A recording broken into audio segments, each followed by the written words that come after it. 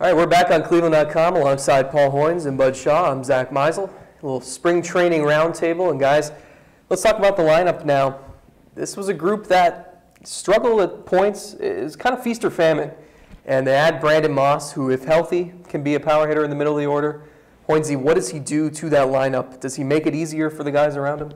Oh, yeah. If he's healthy, I mean, this is a guy that had 21 home runs at the All-Star break last year. Then, you know, the hip caught up to him and he kind of disappeared. But this is a guy that you can put in the fourth or fifth spot, maybe the fifth spot behind Santana, and you can build around him. He makes that lineup that much longer. I mean, you don't have to mess with Gomes. You can leave Gomes in the seventh spot where he did so much damage last year. Hopefully, you know, Kipnis and Swisher are back and you fit those guys in somehow. But I think this is a guy, if he's healthy, he really, you know, he really helps that lineup. Don't you want Gomes hitting higher than that?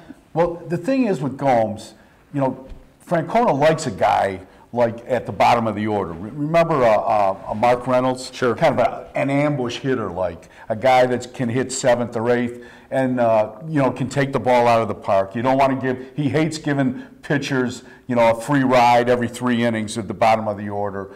And, you know, I think Gomes, I mean, maybe we'll see how he gets better if he improves as a hitter, but he gets exposed, I think, the higher you bring him up in the lineup because he struck out 120 times. Yeah. He's got a lot of swing and miss. There were a lot of ifs and buts in your kind of lineup order there.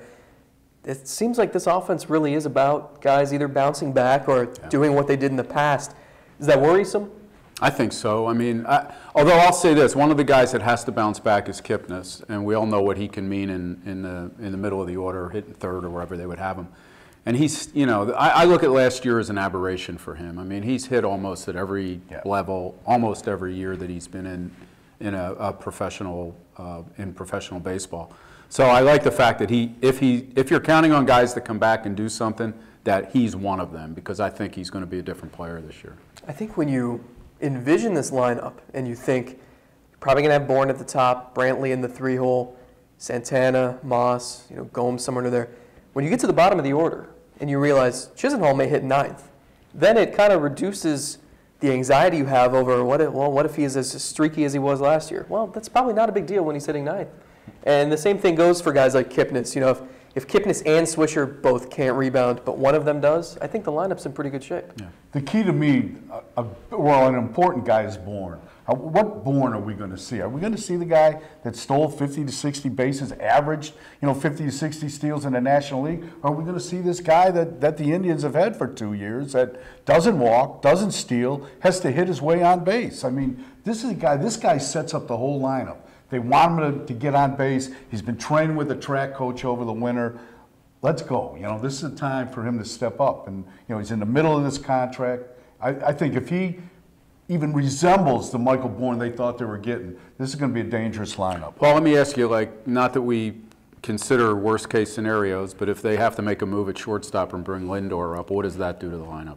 You know, I don't think it does too much. I mean, you're probably going to hit you know, Ramirez opens the season at shortstop. He probably hits second or ninth. You probably do the same thing with Lindor. You probably hit Lindor real down in the order just to protect him. Yeah. The projections from guys like Bill James or the Pacoda or the Steamers, who use data, statistics to project what they're going to do this year, they say Brantley will have a drop-off in power and average a little bit.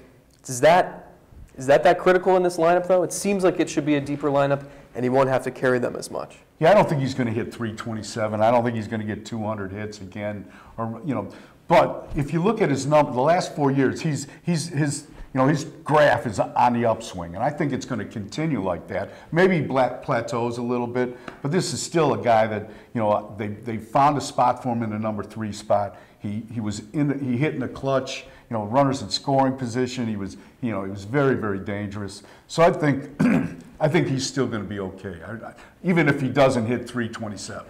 You okay with Carlos Santana as your cleanup hitter? Absolutely.